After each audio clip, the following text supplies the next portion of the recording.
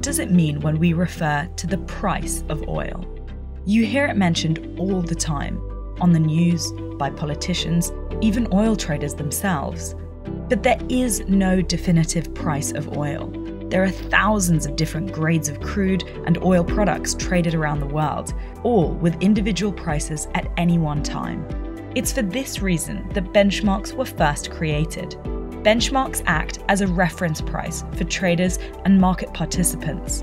Initially, it began with something called the WTI contract that referenced US crude stored in Cushing, Oklahoma. Then came the Brent contract, which referenced oil in the North Sea.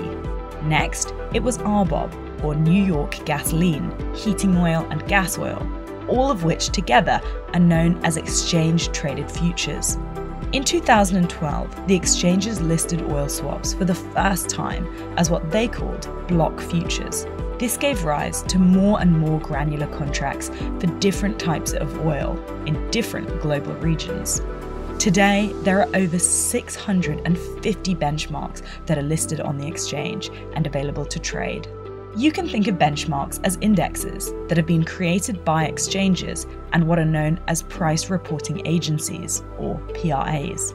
They have a fixed methodology that calculates a price every day for a particular oil product in a given region. The indexes usually include an average of physical oil prices from reported transactions in a given day, combined with financial transactions in the forward curve. How a benchmark financial contract is settled on expiry of the contract is crucial to understand if you are trading.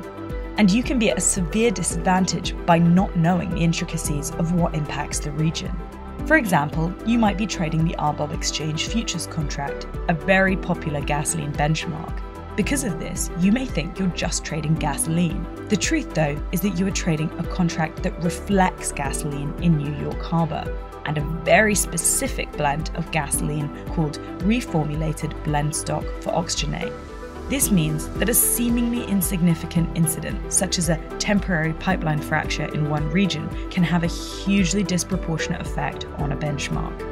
And this single incident can put that benchmark out of step with the rest of the world's gasoline prices.